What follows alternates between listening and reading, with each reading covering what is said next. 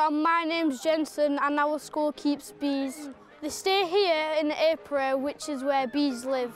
We've had one for 10 years and we all love taking care of bees. Let's have a look at the bees, but first we need to go get changed.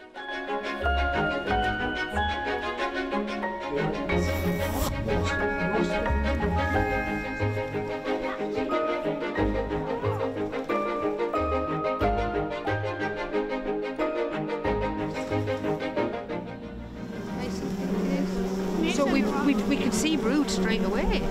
Yeah. Look, we've got some young brood. Who wants to hold a frame? I don't think I can. I'm holding bees. What is it that you have to do with the bees?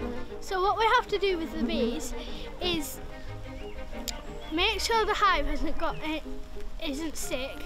We need to make sure they are not coming out of the hive in the winter, and make sure they've got enough food.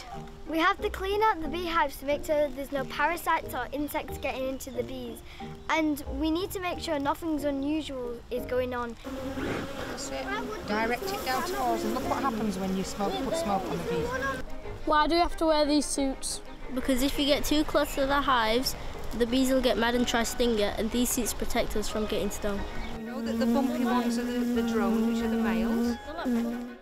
Why is it important that we need to look after bees? Because bees pollinate flowers and they help vegetables grow, and it helps animals live, and it helps us live. So if we didn't have bees, we wouldn't be able to live. What can other people do to help?